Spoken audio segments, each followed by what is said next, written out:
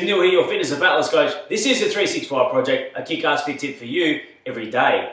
Today I've got a foam roller here with me. I'm going to show you a great exercise to release through your legs. Now, a foam roller is fantastic for self-massage. You can grab these at like a Clark Rubber or a local sports shop. And today we're going to work on the ITB. ITB stands for iliotibial band and actually runs from the side of your leg here, from your knee up to your hip. A common area that most people are very tight in and crucial to release the tension in that area. So we're going to start with the foam roller just on our knee here. Up onto our elbow and put one leg over the top. Now we're going to slowly roll towards our hip with the roller. Making sure that our body's nice and straight down like this. Nice and slow. Now this may be very painful. If it is, just push off this leg to relieve the tension. Once you get to your hip, you want to release your body, lift your body up and start from your knee again.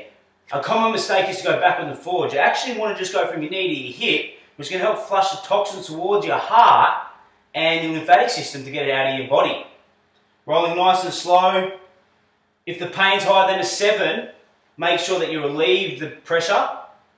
And if you prefer more pressure, put this leg on top here so that there's more weight onto the roller.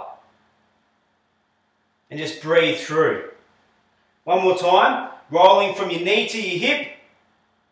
Nice and controlled and slow. If you find any major trigger points, painful spots, you can just take a couple of deep breaths on those and then keep rolling through. And there we have it. So, foam roller, get this at your local sports shop or a Clark Rubber. Fantastic for self-massage. Make sure you do both sides. Really key area to release, so you decrease the risk of injury. If you do weights or you run or ride, you're going to be quite sore through your ITB.